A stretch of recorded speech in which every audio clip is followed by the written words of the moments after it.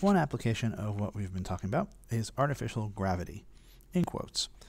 The lack of gravity is a considerable hazard in long-term missions in space. The human body depends on a gravitational gradient from head to toe, and without it, various degenerate effects set in.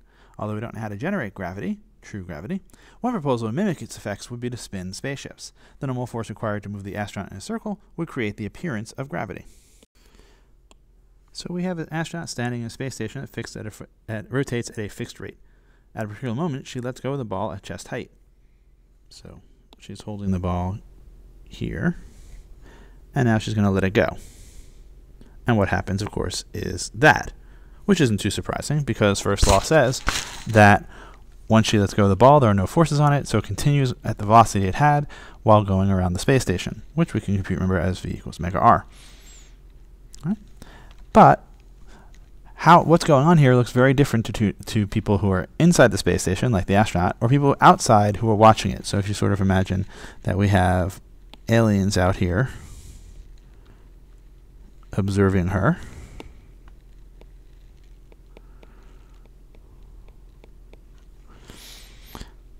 then while she's her reference frame is non-inertial because it's rotating, it has an acceleration.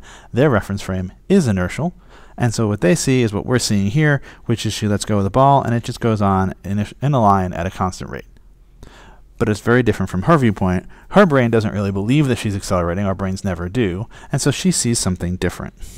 In the inertial frame, the ball simply continues at the same velocity, traveling in a straight line at the same speed, and this lands here. But from her point of view, she's not accelerating, she's not rotating. Instead, she sees the ball fall at her feet. It starts here and ends here, and she says this must be the direction of the force on it. Of course, she doesn't see all these dots because remember, for each of these dots, she's right above it. Like her head is tracking out this circle as well. Well, it's a terrible circle, but something like that. And so she's always seeing the ball directly below her, like that. They have two different viewpoints. Which one's right?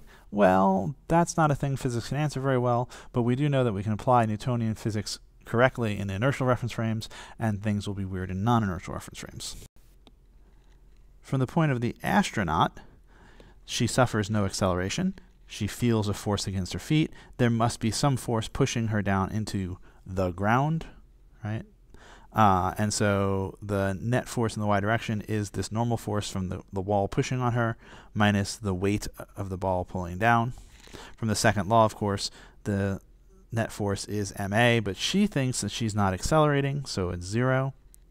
And therefore, she thinks that mg is Fn. I'm putting the g here in quotes because this is not g of 9.8 meters per second square on Earth, but rather the free fall acceleration she would measure, the weight that she would feel. This is what her scale would read. And she'd say, well, if I read my scale and I divided by my mass, I would get what g would have to be. But the aliens outside are in an inertial reference frame. So for them, there's an acceleration towards the center. She's going around in a circle, and we know that anything going in a circle has an acceleration towards the center, whose magnitude is v squared over r, or as we showed before, omega squared r. So we set up that the net force is now just the normal force against her feet, and the net force is m times the acceleration, which in this case is the centripetal acceleration, so m omega squared r, and therefore the normal force is m omega squared r. And then we fall on one of the sillier sounding rules, the reflexive property in algebra, which is that the normal force equals itself. It's the same, that's the same physical force, same interaction between her feet and the plate of the deck. So we can say that Fn equals Fn, so mg equals m omega squared r.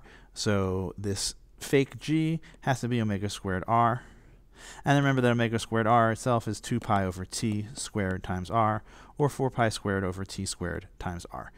The key thing is that everything on the space station has the same omega, or has the same t, and therefore gravity depends only on your distance from the axis. And we could compute, if we know how long it takes to go around once, or equivalently we knew what its angular velocity was, we could figure out what force of gravity she would seem to feel. Some implications. The space station can have different gravity levels by having different actual levels, because this quasi-g is omega squared r, so that as we increase distance from the center, we also increase the effective gravity, the weight that you feel.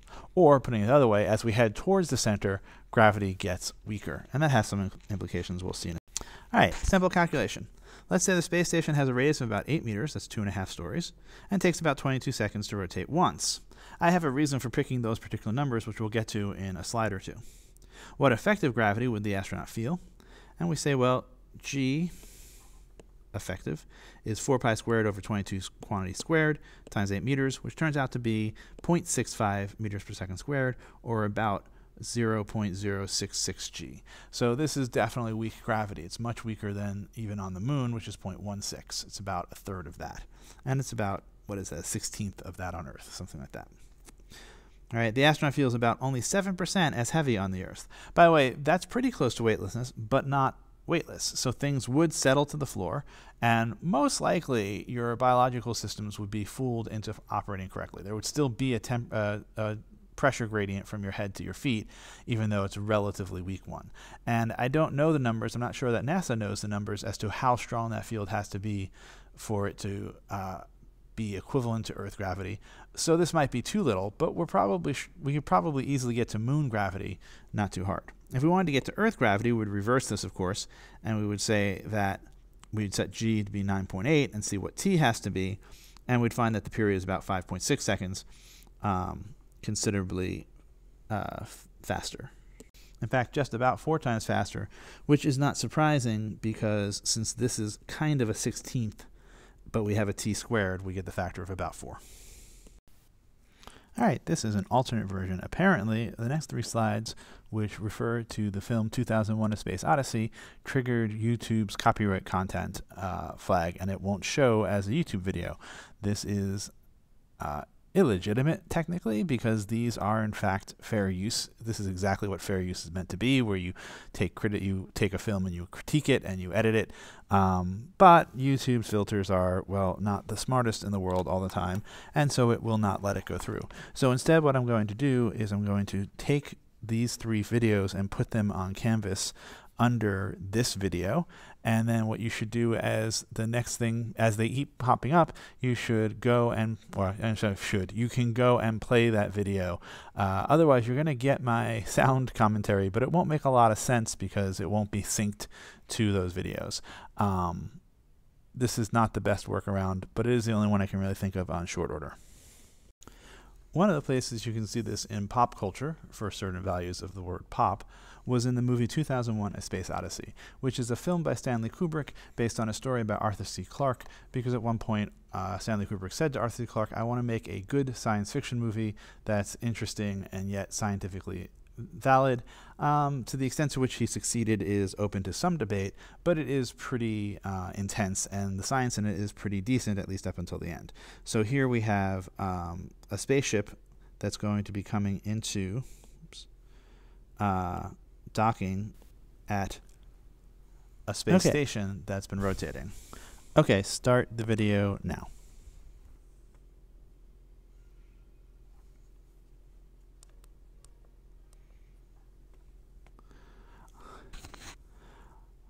Also, Space Odyssey made it de rigueur for science fiction to use classical music.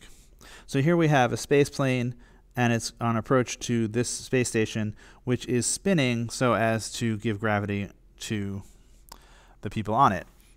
And we can see that what they end up doing is coming into dock on the axis, because on the axis the speeds are the least, so they can just spin around their own axis, match the rotation of the space station. Otherwise they have to fly along the edge, which is hard.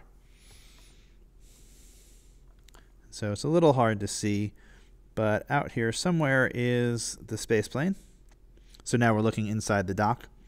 You might also recognize this as the landing dock on the Death Star, which was deliberately chosen to look like it. Here's our space plane coming in. And it's doing what look to be these odd maneuvers, but that's because the space station is rotating. On the Death Star, of course, this was just an empty pit, but here Kubrick has overlaid people to make it look more realistic. And you can see them upside down because gravity is 0 right at the center of this point.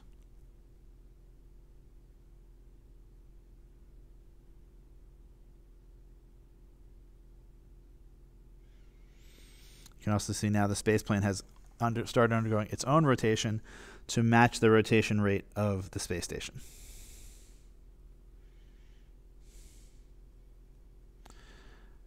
As a different aside, these are not really computer displays because in 1968 they didn't have computer displays. So they mocked up graphics and put them on a TV.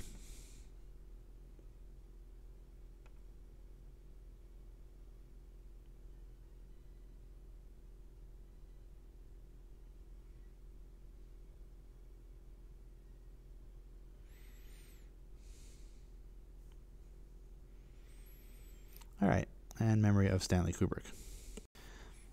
A later scene is set on the spaceship Discovery on its way to Jupiter, which is an 18-month trip according to technologies that they're using here, which would have been too long for astronauts to just be in free fall. It would possibly lead to muscle degeneration. We've seen after a year of somebody in orbit that it can be pretty significant, and in 1968 they really thought that it might be fatal. So they assumed that there would be some sort of rotating section that would give you gravity on the space station and on the spaceship, and that's this.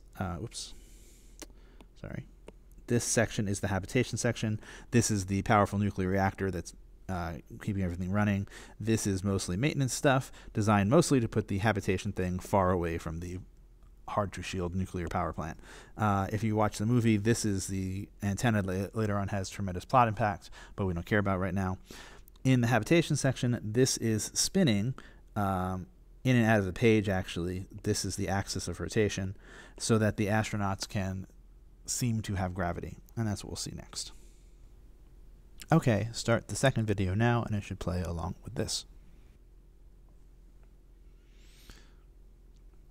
So here we have David Bowman, and actually it's Frank Poole, sorry. And he's running around the habitation ring so as to stay in shape. He's just jogging a little bit. And the idea is that it's rotating about this axis, but from his viewpoint, it seems to not be rotating. Instead, he seems to see gravity. They'll cut to his viewpoint in just a second.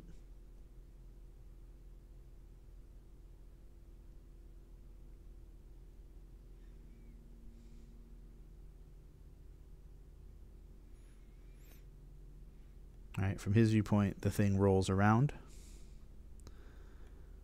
but he always feels an outward force, which he thinks is a downward force that the deck plate pushes against.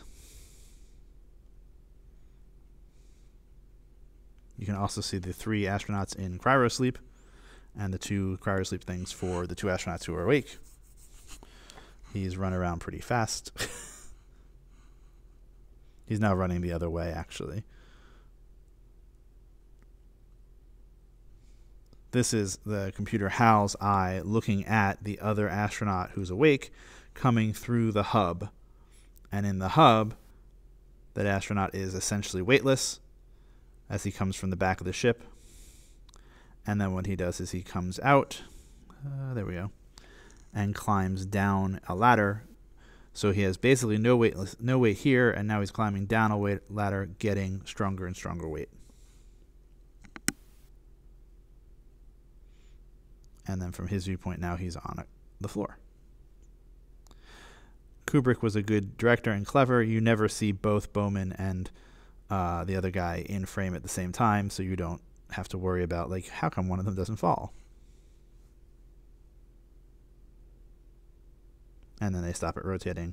So people stop getting kind of thrown off. And they say, hey, now we just film. So one joy of the internet is that before you waste your time, somebody out there has probably wasted their time for you. Somebody out there, a film student, worked out what you had to do so as to get this to work, because of course what they had to really do was spin the set. And so this is going to be a match for match of this special effects shot where they reconstruct what it must have looked like for real in the inertial reference frame. And okay, you can start video 3 now, and it should sync up. So here they are clawing back through that low gravity section, and they have to swing into the non-rotating part of the ship, actually, which is where they're going, so that they can talk. And then Kubrick rotates the camera the other way, so it looks like there's now still.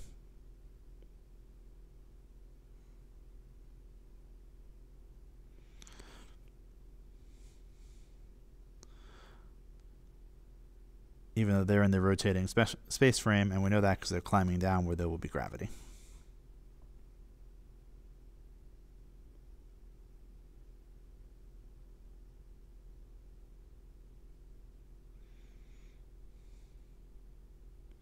You might notice there's not a lot of dialogue in 2001: A Space Odyssey, although there is some talking back and forth.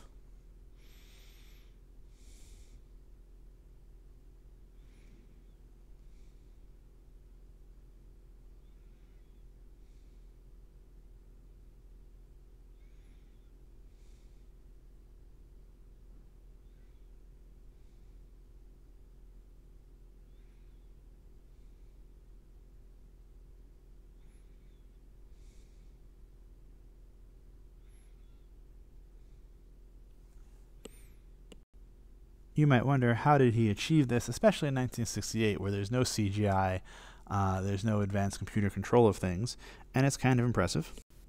He basically built a giant Ferris wheel set, and they literally spun the set under the astronaut, who was always standing here, and had to run at the correct speed so as to end up, not falling off, end up not moving up. But they rotated the scene under him as stuff went on, and I think they did something similar for the hallway, which I think is back here. When they were doing the rotating shots, the astronauts were strapped in. When Frank Poole is just running around the set, the entire set is actually spun about him. This is part of Kubrick's obsessive dedication to perfectionism and realism, and it supposedly cost about $750,000, but that was in 1968. So today that would be about $5.5 million for what comes out to be maybe 30 seconds of footage. Kubrick was a little bit obsessive, but it's kind of nice because we can see how you can mock this thing up even on the Earth. You can make it look right. Today it'd probably be done mostly in the computer rather than the camera, but all right.